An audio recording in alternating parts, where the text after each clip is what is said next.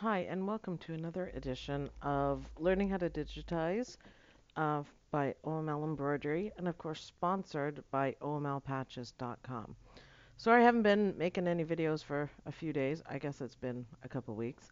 Super busy, and I just try to do them when I can. So today, to make up for everything, we're not going to, go through Embird and, learn the tools. We're going to learn them as we go along. We're going to do something really cool. Actually, it's a really neat way of designing stuff. And I call them snowflakes, name snowflakes. Some people think they're flowers. I'm not really sure what you think, but we're going to learn how to do it, and it's actually really cool. So first of all, we're going to start with a simple line of text, and I think it works best with a little bit of a scripty kind of font, but you can try different fonts once you see what I'm doing. You can try different fonts and see what you think of it. So I'm going to go ahead and use the alphabet 5, and I'm going to type, what can I type? OML embroidery. And that looks good. We're going to generate it. And what I'm going to do is just shorten it up a little bit. You can play around with all these different settings, and I think you'll find it'll look good. So what do we do with that? Awesome, we got lettering.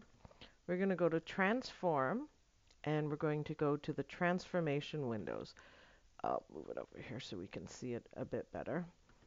And what we're going to do, I don't know if you've noticed, but in here, there's a little cross. It's kind of hard to see. I'll see if I can zoom in a little bit and so you can see it better. Now that is the pivot point for any transformation, rotation that you're doing. It automatically goes in the middle, but if you click and hold the left mouse button and catch it, I missed it there. See, now you can see it better. You can move it around. So for this design, I want it to be about here. So still in the middle and a little bit offset. Again, play around with the settings. Every time you do this, I guarantee you it'll be different. Now we want the angle. I find that 30 works really well. So then all we have to do is apply to duplicate and keep going around. Isn't that cool? Then click apply. Whoops, I missed one. Oh well. We'll just go around again just because I want the final OML in there. There we go. So then we just close. Now I know I've got duplicates of everything, but that's fine. So to me, that looks like a snowflake. So that's just one that's longer words. And of course you can make it bigger or smaller. It's kind of neat. That's probably too small, but we're just going to store that up here. And I forgot an E. Oh well, we know it's good, right?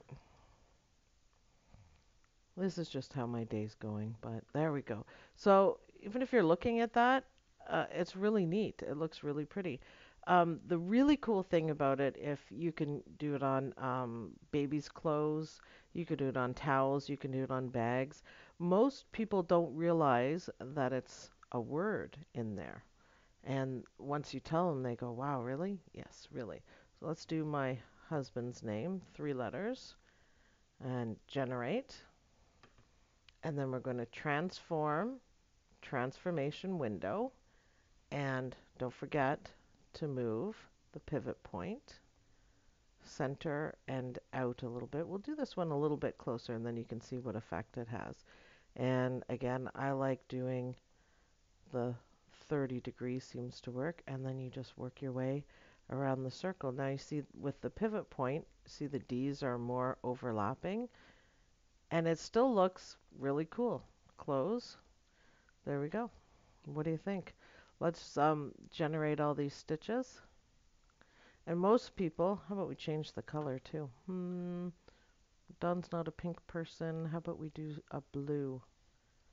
There we go. See how pretty that looks? I think it's really cool. We're going to group it just so I can keep everything together. So we're going to put that one here. So let's try it with just a regular font, and you can see the difference. And then we'll try picking a true type font. We could do something like this one. So that was a, not Tajima, Embird font. So let's do my name. Generate the stitches. And then we're going to go to transform, transformation window. And don't forget to move this. Now I'm going to move it a little bit further away this time. And let's do 30 again. And let's go around the circle. And I'll move this in a minute so you can see it. It actually makes a really good design. Look at that. So now that we have a more simplified font, you can see how it looks. Oh, see, I missed one. Let's group it. And let's do just a bright pink just for the heck of it. It does not look good. Oh, I missed the end. I missed it at the end, but that's okay. We can just go back and fix it. And I can see here that I have missed a joining, a connector. Which if you were stitching that out and you missed that, that's why it's always good to check this out here. If you missed that, then it would stop and ask you to change colors just for probably 3 stitches. Not good. So always keep an eye on it. Good lesson. How about we generate stitches? See, I think that looks pretty good. And let's group everything because I didn't do it right the first time. There we go. Now we do have a jump stitch across, but that's because it moved out of the way. But that's okay. We can fix that. Now, doesn't that look cool? Now, some people think they look like flowers. So this is really cute on, for example, a baby's little outfit. You could do, now it's pretty small, so we're going to do pull out a circle. And I didn't want it to be perfect. Generate. Why don't we do that part, what color? How about nice bright yellow, because we're thinking it's for a baby outfit, right? Isn't that cool? Let's move it so it's at least in the center. That almost looks like a sunshine as well. But you can just quickly do it up. And how about we take our fill tool, and why don't we do something like this? And then I'm going to bend it. And then reactivate that one. Click back. We're going to bend it again. And I'm going to stretch that right up so it matches and fix it up a little bit. I guess it would be just fine like that. And we'll put another anchor point in there. And we'll generate it. Just even basic shapes work. Now what I need to do, my list is way too long. So I know they are separate things, but I'm going to group all these blue guys together. So my list isn't so long.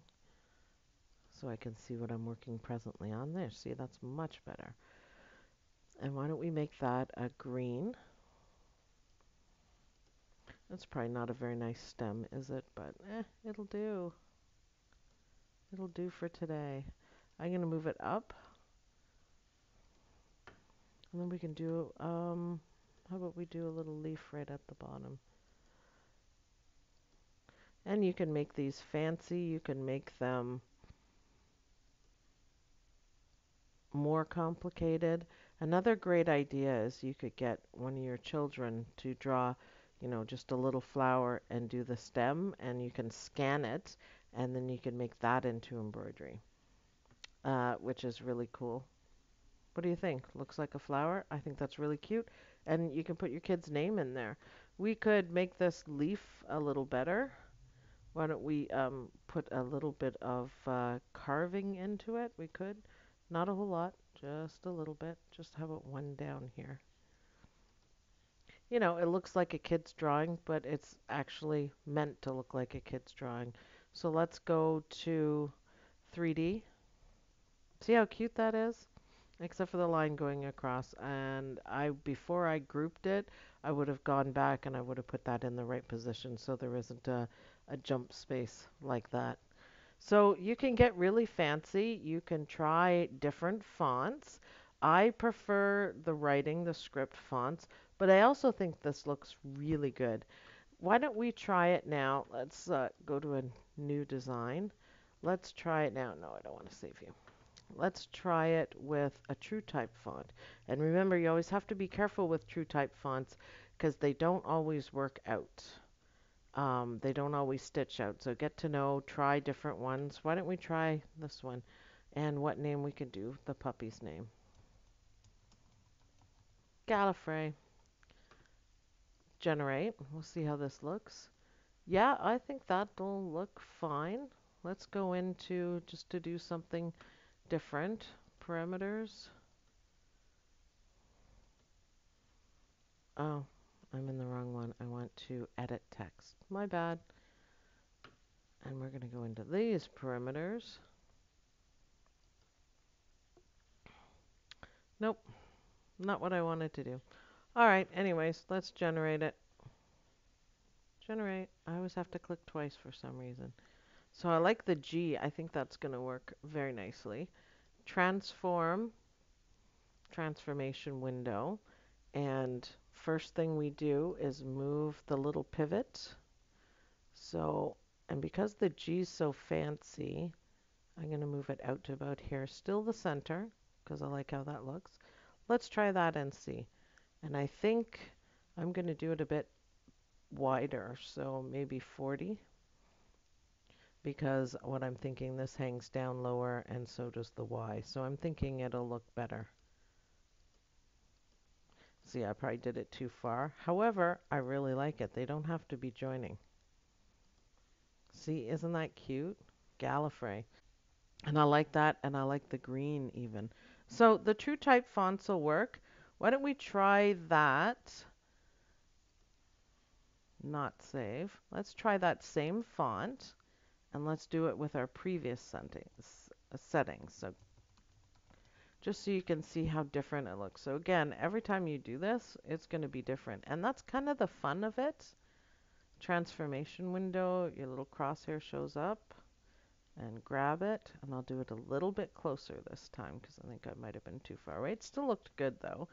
And let's try this so they do overlap a bit, and we'll see if it's too much or not. I made it just right on the F's, and the G's on the Gallifrey's overlapping. So see, with just a few clicks, you can make it completely different every time you do it. So let's generate the stitches. It's going to take a minute because there's a lot of stitches. And let's look at it at 3D. See, isn't that pretty? Another thing you could do to add some, I guess if you had a name like Dawn with 3 letters, you could put an outline on the lettering. I think that would actually be pretty cool. It would be a fair amount of stitching, and you're going to have to group everything properly. Another thing you can do is join this middle part into one section. So it'll do this, and then it'll do the Alifray, Alifray, Alifray. I don't think it matters. It kind of looks neat with it layered. I kind of like it. So you see this one's underneath, and that one's over, and that one's over, and I think it adds to the effect. But it's just another thing you can try. And put this on shirts. I've put them on backpacks before. I've put them on jean pockets. I've also put them on, instead of doing a traditional monogram for a towel, I've done these. They're also great for Christmas stockings. So you can take, and actually for any holiday, you can take Christmas words. Well, I'm always seem to be forgetting one today. Just that one little one left behind. There we go. So why don't we'll go back to an Embird font, because I really like the one we had. I think it's, what did I say, number 5? Yeah, I really like that one. So you could do Noel, or I think the N would look good. Or you could do Christmas,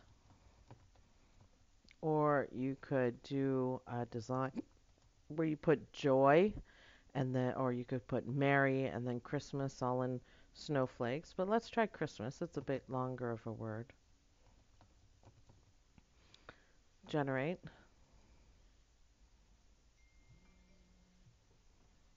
And I like the green. It's a Christmassy green, so that's gonna work for me. Now I'm not gonna make this lettering any smaller. When I did OML embroidery, I squished it in. This one I'm gonna leave out. Actually, why don't we even try making it a smidgen longer? Stretch the lettering just a little bit, and we can see how that looks. Generate. So you can really play around with these. So you have to select it, transform, transformation window, and then our little pivot point comes up. So the C is kind of cool, so I'm going to guess about there. And again, I'll stick with 30. It's so easy to do, you can try different settings on it. See, that could be a little closer. Um, I would almost like it. Why don't we try it squishing it up? So design, new. So let's do the word again, just quickly. So we'll do Christmas, and we'll pick alphabet 5. I could spend all day playing around with this. I'll try not to take too long, but it's kind of fun. You can see it's kind of fun. And every time you try it, it's something different. And you can get different looks, and it can look like different things. I find it quite enjoyable. Oh, what's the first thing we do? We move our pivot point. And I'm going to show you if you move it down, what it's going to do. We'll move it down quite a bit. And I said I thought 30 was too much, so why don't we try 25? Because it's a longer word and we want it to fill in a bit more. So let's see how that looks. Now you see, that works perfectly. And that gives it a really cool design in the middle because it's a bit squishier than the other ones. But if you stand back and look at that, I think that kind of looks like a snowflake. Generate it. It'll take a minute because there's a lot going on. How fantastic is that? I wouldn't make that a whole lot smaller, but you can a little bit. So you could put that on a sweatshirt. So this is what I'm thinking. You do one that says Christmas, and then, and I've done this before, and everybody absolutely loved it. Merry generate, and we'll do this one in, we'll group it because I'm running out of space there. How about we do it in red? Or you could do it in white, I guess it would be the same. Transform, bring to center. Oh no. If you can't tell, it's been a long day. Transform, transformation window. There, I got it. Okay, so first thing we do is, and I really can't see it. What happened there? All right, worst case scenario, let's try it again. Transform, transformation window. There, we got it. Sometimes if it doesn't work, just do it again and it will, because we have to move that pivot point. And I think the M is going to look good about there. And we'll flip to our 30 and flip it around. Yep, the M just falls in quite nicely. I like it. So there you go, you have two, and you can put this design together, or you could do, bathroom towels, and one says Merry and one says Christmas. And they're different sizes because the words are longer, but let's put them close up. And people, like I said, when they look at it, they won't realize that it's writing. Um, I think that one with the M, I think that one looks really cool. Anyways, that's it for today. Hopefully you've enjoyed this tutorial. Have fun with it. Like I said, I could sit and play with this forever. Try different fonts, try different spacing. I could have made the Mary a little bit separate, a little further apart, just like I made the Christmas a little bit closer and I like it better. It's all personal. And people will just wonder how you did this because it's so personal and it's so amazing and it looks fantastic. Anyways, thank you for watching. Join us again, and hopefully we'll have another tutorial coming up soon. Thank you.